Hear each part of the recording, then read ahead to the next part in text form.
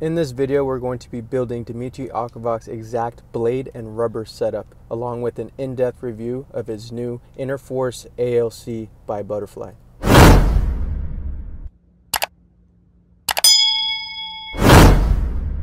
Also, stay tuned to the end of the video to see some bonus footage of me hitting with Adam Bobrow.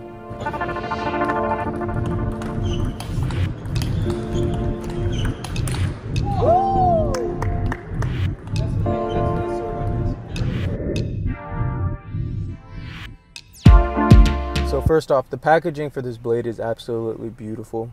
It's black on black with hints of gold and blue. On the actual handle of the blade itself, you will see the black, the gold, and the blue, with the blue representing ALC and the gold representing victory.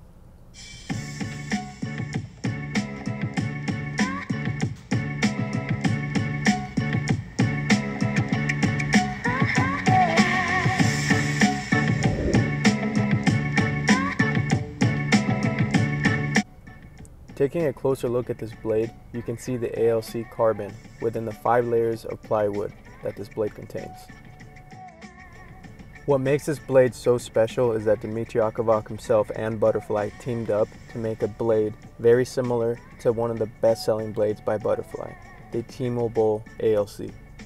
Although there are 4 major differences in Dimitrij Ovtcharov's Innerforce ALC that make this blade very special.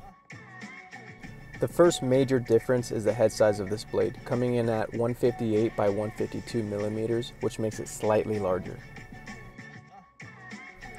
Dimitrij's new blade is also thicker, coming in at 6.2 millimeters, and the handle as well is slightly larger than the T-Mobile ALCs. Another unique thing about this blade is where the ALC carbon is located within the 5 carbon layers. The carbon is located underneath the second layer of wood, giving this blade an almost all wood feel, versus the T-Mobile ALC, the carbon layer is located underneath the first layer. Weighing this blade out, it comes in at just under 90 grams. It kind of fluctuates between 89 and 90, so I would consider it, 89 grams. As promised, we're going to build Dimitrij's exact blade and rubber setup. On his forehand, he uses a 2.1 black sheet of Dignics 09C. Dignics 09C is the newest rubber by Butterfly in the Dignics series. It is a very tacky, sticky rubber and is almost like the European version of Hurricane 3. Because of this, Dignics 09C provides an immense amount of spin, but without sacrificing the power, similar to Tenergy 05. On Dimitrij's backhand, he uses a sheet of 2.1 red Dignics 05. Now it's time to turn the volume up because we're about to do a bounce test.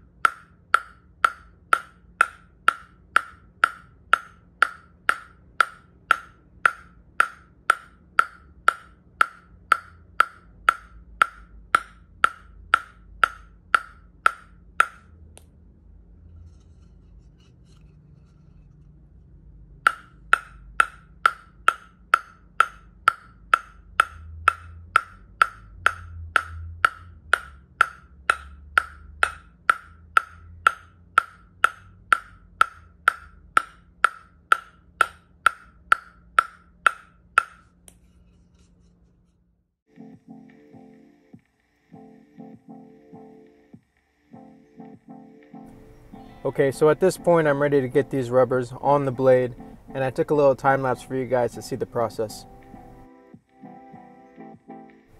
To keep things consistent, I glued exactly like Dimitrij. Recently on his channel he just uploaded a tutorial on how he glues. He mentioned that when he plays smaller venues, he does 2 layers of glue on the sponges and then 1 layer of glue on the blade. Although when he plays bigger venues, he does 3 layers of glue on the sponge and 1 layer of glue on the blade. Adding a 3rd layer of glue to the sponge will increase the racket's speed and weight. For all intents and purposes, I do not need the extra speed or weight, so I just did 2 layers of glue on the sponge. After putting this racket together, everything came out absolutely beautiful and I could not ask for a better setup. Usually when I do a bounce test for you guys on a blade, I never really do a bounce test once the racket is fully assembled. So I thought I'd show you guys what it sounds like with the Dignics 05 and 09C.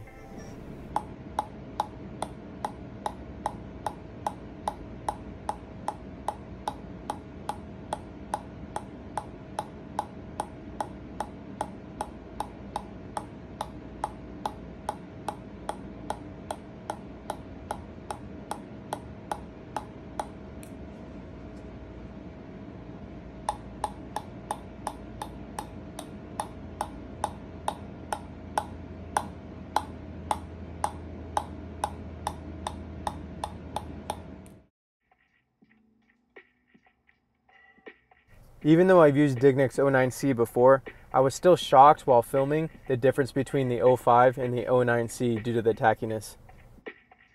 And while doing the bounce test, I used a brand new Nitaku ball, which marked up the rubber, and I couldn't help myself but to clean it after. The assembly of this racket is almost done, but we have one final step before completion: taping the edges. Once again, to keep things consistent, we're going to tape exactly like Dimitrij in his most recent tutorial of how he assembles his racket. What he does is just applies tape to one side of the racket in order to protect the blade and the rubber from the surface return. Technically, you do not need tape around the entire racket, and I've seen lately that a lot of pros are doing this, including T-Mobile.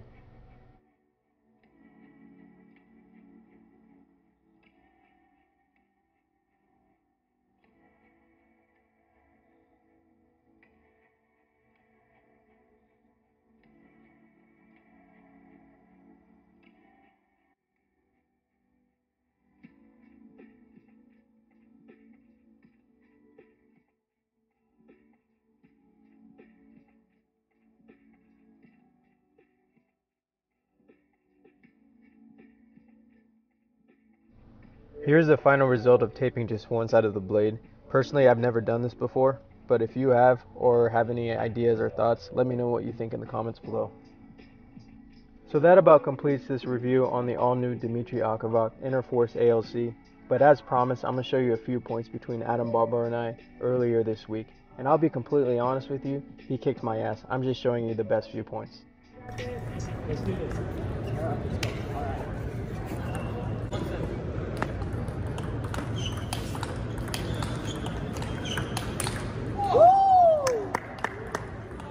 That's for the serve on this.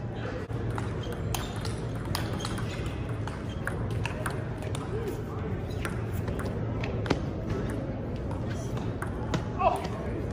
You can't beat Adam. Come on.